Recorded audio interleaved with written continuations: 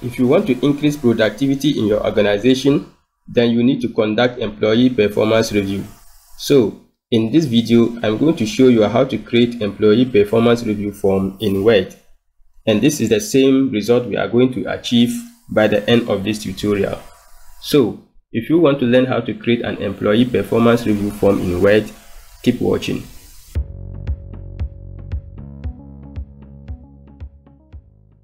Hello guys, this is Online Office Teacher, where I help you manage your data and information through online video just like this one.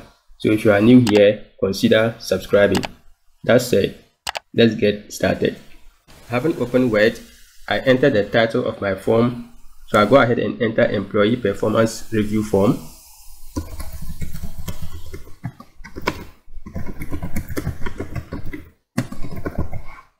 Hit enter. Next, I go over to Insert and I click on Table. I click on Insert Table. Number of columns, I make it 6. And then number of rows, I make it 22. Then I click on OK to insert my table. I'm going to merge the whole of this row. So I highlight it. Then I go to Layout and the Table Tools. Then I click on Merge Cells. So in here, I enter employee information.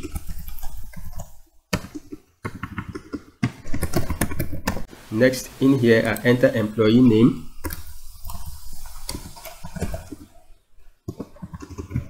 In here, I enter department.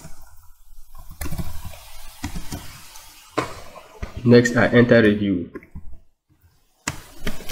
I'm going to jump 1, 2, 3 columns, and in here, I enter date. Next, I enter period of review. And finally, I enter reviewer's title. The next thing I'm going to do is rearrange my column so that the text in here will all be in one line as well as here. So what I'm going to do is I highlight the whole of these 3 cells. Then I go ahead and move this particular line. So I'll move it this much so that everything will be in one line. I'll do the same thing in here. So I'll highlight this, maybe this time around I'll grab this and move it backwards. In order for us to get things clearly, I'm going to go ahead and merge these cells right here so that I'll have enough space to enter these details. And before we move to the next thing, I want to decrease the margins right here. I needed more space than I thought, so to decrease the margins, I go over to Layout, then I click on Margins. I choose Narrow, and you see that in here there's matched space. I go to Layout, Auto Fit. I choose Auto Fit Window. Awesome. Now I can move this particular line right here. I also need to move this line towards this direction, so I'll highlight the whole of this and I'll move it right here. Perfect. The next thing I'm going to do is the whole of this row. I'm not going to use it, so I merge everything by highlighting, then click on Merge Cells. Next, I go ahead and enter my titles in this row. So in the first cell, I enter Performance Evaluation. Next, Excellent, Good, Fair, and then Poor. Finally, comments. Perfect. Oops, comments is wrongly spelled. The next thing I'm going to do is go ahead and adjust my columns. So I'll highlight the whole of this and I'll grab this line, maybe to this match, so that I'll make more room for comments.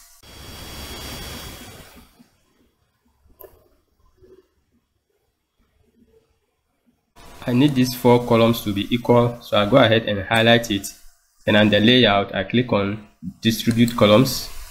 See that they are all the same, but this particular text has taken 2 lines. So what I do is I open this a little bit, then I click on Distribute Columns again. So I'll do that till everything is the same. Okay, once more. Perfect.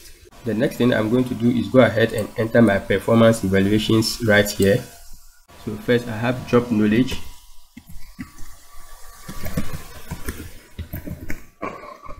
productivity. So I'll go ahead and do the rest of them pretty quick and get back to you. Okay, I've entered all my performance evaluation parameters. Next, I'm going to select the entire table by clicking on this icon right here. I go over to layout, and under height, I'm going to increase the height of my rows.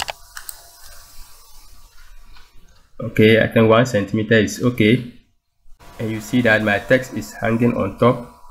So what I'm going to do is I choose align center left. Perfect. However, this particular row, I'll change it to align center. The next thing I do is I don't need some of these lines here. So what I'm going to do is I highlight everything just for these top 3 rows. Then I go to table design. I click on borders, then I choose no border. So as you see that after choosing no border, you still see some grid lines. This is just there to show you the end of my columns and rows. If I print out, you wouldn't see any of these lines. To enable grid lines, you need to go over to borders again, then you go to view grid lines. You see that mine is selected. If I click on it, you won't see the grid lines anymore. So let me bring it back in order to have a guide. I think I need to remove this particular line and this as well, so I just click in there and I go ahead and choose no border. However, I need some lines under this particular cells. So what I do is I just click in here, then I click on borders, I choose bottom border. I do the same thing in here. Perfect. I go ahead and repeat the same thing. So I just click in here, choose bottom border. Awesome. I also need this line here, so I just click on this cell, then I choose bottom border. Perfect.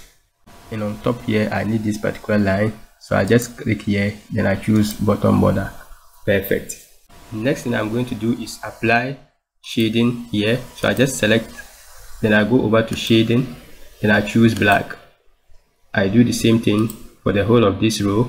So I highlight, click on shading. The next thing I'm going to do is go ahead and add some check boxes in here. So from here down to the end. So to do that, first of all, I click, then I go over to developer tab.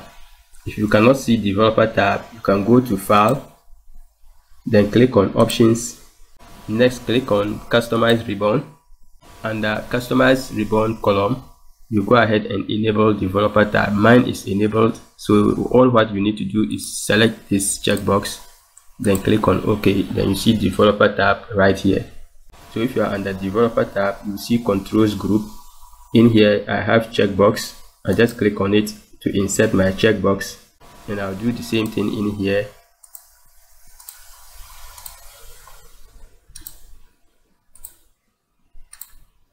Alright, what I can also do is I can highlight the whole of these cells, then I go to home, click on copy, then I go ahead and highlight all these empty cells, then I click on paste. So this is a quick way to copy and paste in tables. One thing I can also do is I go over to layout, then I choose align center. I do the same thing on top here, align center. Perfect. So with these ratings, users can go ahead and just select this. So when you see a particular box being crossed like this, meaning it is selected. Perfect. The next thing I'm going to do is go ahead and add more flesh to my form. So I click on top here, just right here. Then I hit enter. Click on top again. Then I go over to insert pictures, this device. I'm going to add a logo right here. I have my logo here. I just select it, then I click on insert. Awesome. It is very big. I reduce it to this much. Now I go to home, click on center. Next I highlight this title, then I change the font to Arial Black. I center it. I increase the size to 16. Next I go over to change case, then I click on uppercase. And now my form is completed. Awesome. And you see that I'm having 2 pages. I don't want that. So what I can do is I can just click anywhere on top. Then I'll go to the ruler right here. I hover in between the blue portion and the white portion to see these 2 headed arrows. Then I reduce the margin a bit. And now I am having only 1 page. I can zoom out to see the entire form. Perfect.